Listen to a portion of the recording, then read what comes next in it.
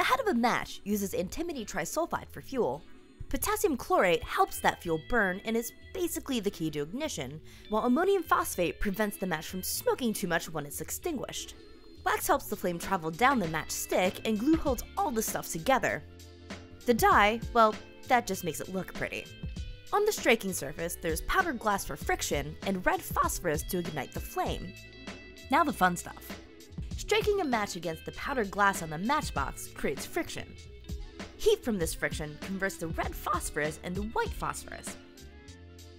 That white phosphorus is extremely volatile. It reacts with oxygen in the air, causing it to ignite.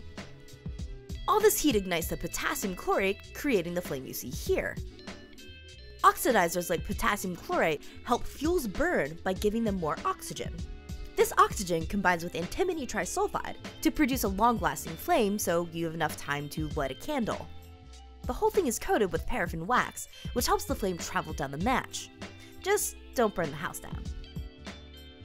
As the antimony oxidizes, sulfur oxides form, creating that burnt match scent. The smoke you're seeing is actually tiny unburned particles resulting from an incomplete combustion. Individually, they're a little bit too small to see, but grouped together, they form smoke. There's also some water vapor in there. By the way, all the stuff that we're explaining in 90 seconds, it all happens within tenths of a second. Chemistry's fast.